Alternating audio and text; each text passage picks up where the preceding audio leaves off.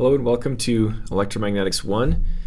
Dr. Trample here. This is lecture number 17. We're going to be talking about inductance. Well, what exactly is inductance?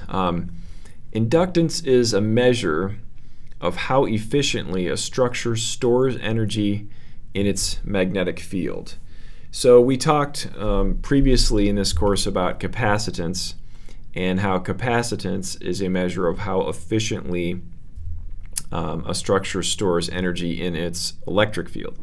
The dual of capacitance is inductance, and it's to do with the magnetic field.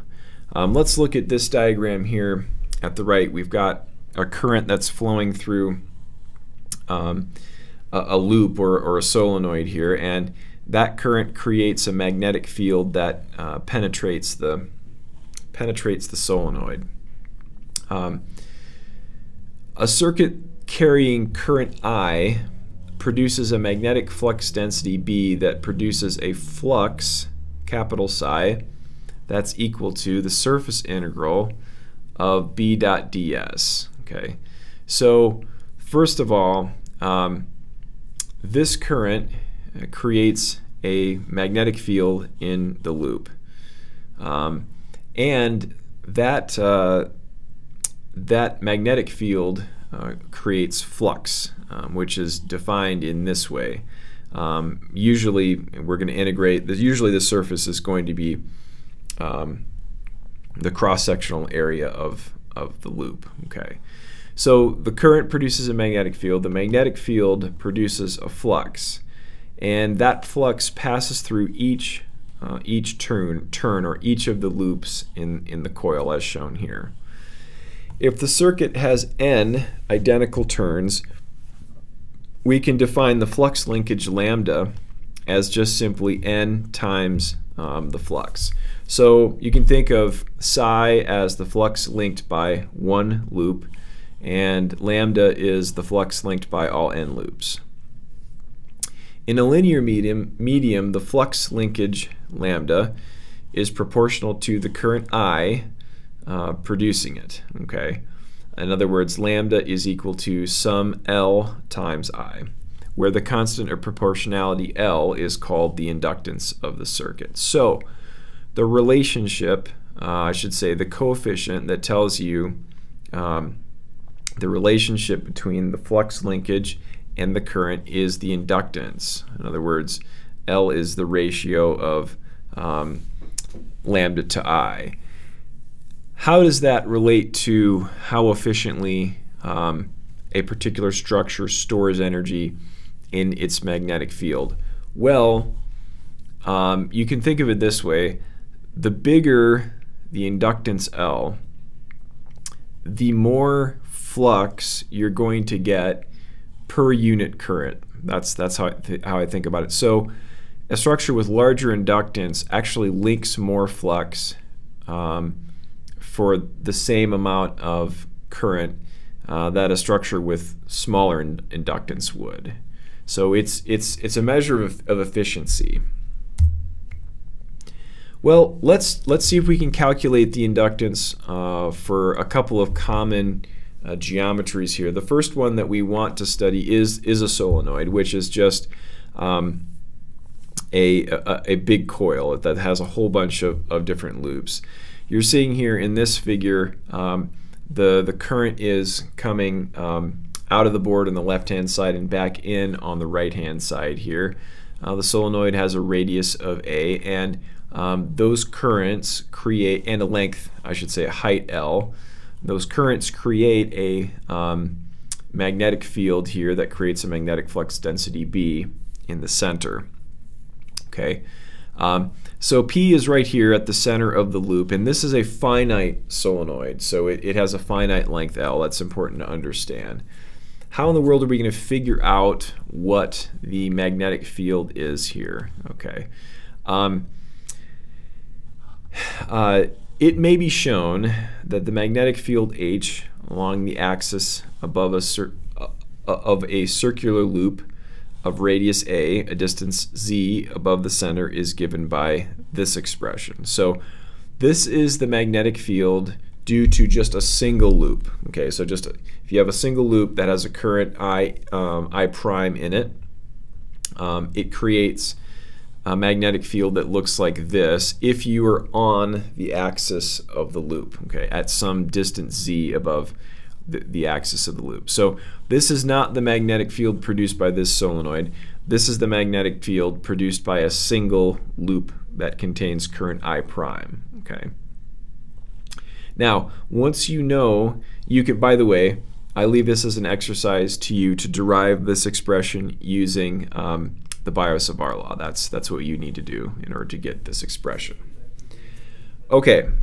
Now, once you have the magnetic field due to a single loop, you're in a position to figure out what the magnetic field due to a whole bunch of stacked loops like a solenoid is. If we treat an incremental length dz of the solenoid as an equivalent loop composed of capital N over L, where capital N is the number of loops and L is the height, dz turns. So if you take that number times dz, you get the number of turns. That carries a current I prime, which is again I N over L dz. The induced field right here at a point P in the center is due to this little differential height, is this differential magnetic flux density is equal to mu n I a squared over 2 a squared plus z squared to the 3/2 power times dz in the z hat direction. All we're doing in order to get that essentially is just saying that the number of turns is equal to this, okay, and the current I prime has this expression, okay, is given by this expression. But this expression here comes right from this expression for the field due to a single, the field of a single loop at a particular height h, okay, at a particular height z. Similarly, this differential field is due to a little, you can think of it like a filamentary loop of height delta z right here, and that this little loop creates a differential magnetic field right here at P, okay, given by this expression right here. Well, if you want to know the total magnetic field B, you need to integrate over the entire height of the loop then, and that's what we do the next step. But you need a trig substitution in order to do that. That's where all these thetas are coming from. So if you let z be equal to a tangent of theta, and you further let this distance here, the square of this distance, a squared plus z squared, be equal to a secant squared theta, and that means dz is a secant squared theta, d theta. There should be a d theta on there also. Then you can do a change of variables and integrate from now, instead of integrating from over dz, over the height of this solenoid, what you're going to do is you're going to integrate over an angle, okay? Theta is just simply the angle made by a vector that points from the origin up to whatever differential height is being integrated over, essentially. So theta this vector just points here up to dz, and so theta is just simply that angle. So in order to integrate over the entire height, what you have to do then is integrate starting from the bottom, that corresponds to angle theta 1, up to the top, that corresponds to angle theta 2. All right, so that's what we're doing right here. Whole bunch of things will cancel and simplify here. You're going to get a 1 over secant integration. You'll be integrating over 1 over secant, which is cosine, and so integral of cosine is sine. And so that's where these signs come from, was when you do this integration. And so when you do that, you finally arrive at an expression for the magnetic flux density at the center of a finite length solenoid. It's given by this expression right here. Conveniently, if you want to know what the magnetic field due to a solenoid of infinite length is, you just simply set theta 2 equal to positive 90 degrees and theta 1 equal to negative 90 degrees, or I should say 90 degrees also. They both go to 90 degrees, and when you take into account the sine of 90 degrees here and the sine of 90 degrees here, this expression, you get a factor of 2, and you just get this expression here. This is the magnetic flux density due to a solenoid of infinite length. Okay, so the basic process when you want to find inductance, we haven't found the inductance of this thing yet. All we've found is the magnetic field in the center of the solenoid. If we want to find the inductance, we have to keep going. The next thing we need to do is find the flux linking the solenoid. Again, flux psi is the surface integral of B dot ds. Okay, we're going to make the assumption that the magnetic field is constant over the cross section of the loop. So in other words, we're going to say that the magnetic field at this point off the axis is the same as the magnetic field on the axis over the entire cross section of the loop. Just makes the math easier. Okay, if you make that assumption, you can come in here. Oops. If you make that assumption, you can substitute for B. We're going to use the expression for B for the infinitely long solenoid here. We're going to put that expression for B in here, and we're going to dot it with ds, which is in the z-hat direction, and integrate over the area of the loop, capital S. And again, if this is all constant, you can pull it out of the integral and you just get a factor of the area that comes out. So the flux linked by a single coil is equal to this, okay, this expression right here. But remember, we've got n loops. Okay, this is the flux linked by a single loop. We need the flux linkage lambda, which is linked by all of them. So we have to multiply by a factor of n. So lambda is mu n squared I s over L, where s is the cross-sectional area. And by definition, the inductance is the ratio of the flux linkage to the current. So that factor of capital I cancels out, and voila, at last we have an expression for the inductance of a solenoid. Mu n squared, where n is the number of turns, s is the cross-sectional area, divided by L, where L is the length. Okay.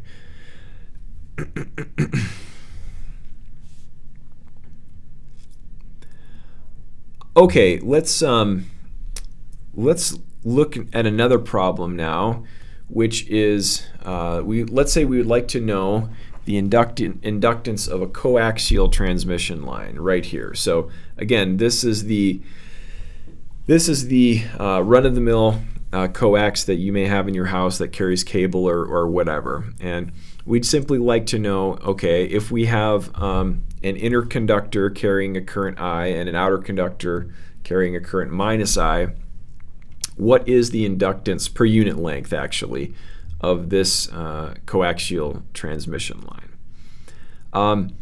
As always, the first step is you need to figure out what the magnetic field is in the relevant region. So we really are just interested in the region in between the conductors right here, between rho equals A and rho equals B. So from rho going from A to B. So just in between the two conductors. That's the region of interest for us. You can use Gauss's law, or Ampere's law, excuse me. You can use Ampere's law to figure out, okay, what is the magnetic field due to an infinitely long current carrying wire.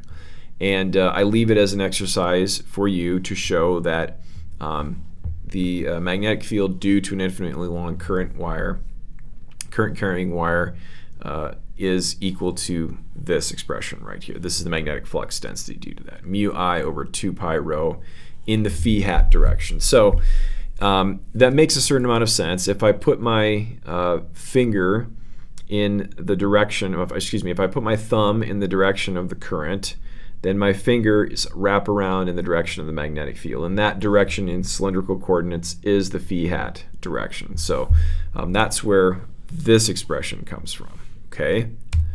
Next, we need to know the flux linked by that area, essentially, by the coaxial transmission line. So we have to integrate that magnetic field over a particular cross-sectional surface area. In this case, we're going to be integrating over this little violet box right here, S. Okay, and so S has length L and it has height B minus H. And we need to integrate, remember, we need to integrate B, we're taking the integral of B dot ds. And so, again, in this case, ds is going to point in the phi hat direction, okay? And it's going to be just simply phi hat d rho dz in this case, since we're integrating over the dz and the d rho variables. B is not a function of z, so we can just simply do the dz integration from 0 to L, and that just gives us a factor of L out front. Then we've got to deal with this integral here, which is over the rho direction, which is not constant, but it's easy. The integral, if you remember, of 1 over rho is just the natural log. Evaluated here up at B and A, that gets us the natural log of B divided by A, like that. In order to find the inductance, then, we divide the flux here by both the length and the current. All right, so this is going to get us the inductance per unit length, and we get a couple of constants that fall out.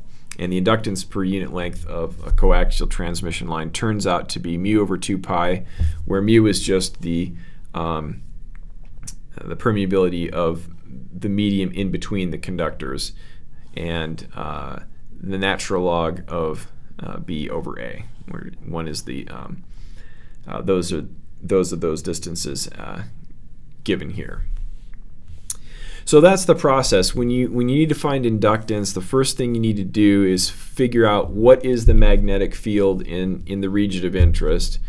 Once you know that, you might need to use Ampere's law to do that. You might need to use the Biot-Savart law to do that, or some other sort of tool using, for instance, the magnetic vector potential, and then taking the curl to find the magnetic flux density B, etc. There's a number of ways of doing it, but anyway, somehow you need to find the magnetic field in the region of interest. Then you have to find the flux through that region of interest, and then you can use these little formulas here to find the inductance either per unit length or just simply the inductance L of the structure. Okay, thank you for your attention. We'll see you in the next lecture.